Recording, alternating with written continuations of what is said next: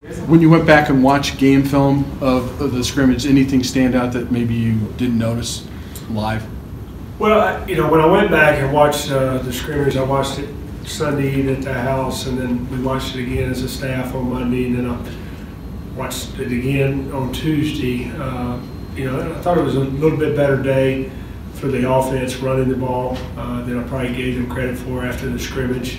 Still didn't finish drives, and the turnovers, gave the defense the edge, but I thought we ran the ball pretty well, blocked pretty well up front. Again, we were very vanilla defensively, but I thought the run game did a nice job.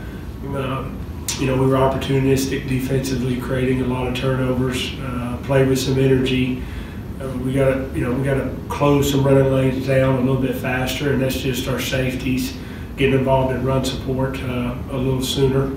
And then we need to do a better job of making plays in the perimeter.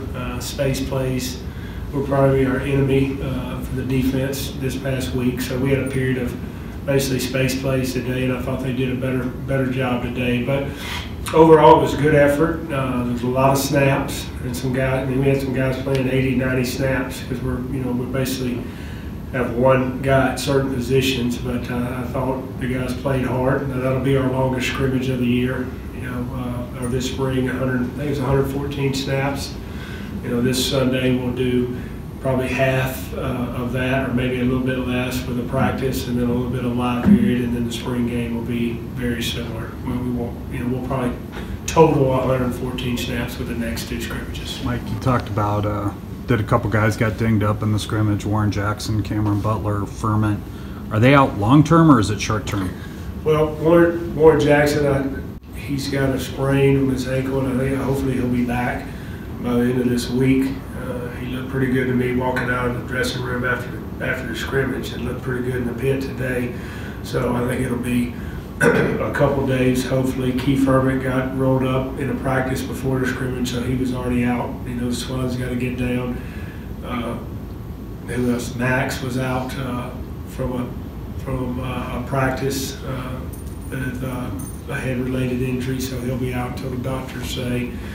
Cameron Butler got injured in a practice on an underthrow, stopping to throw it, kind of tripped, got tangled up with somebody's feet and sprained his ankle. They think he's a little bit like Warren. Hopefully by the end of the week, nothing major.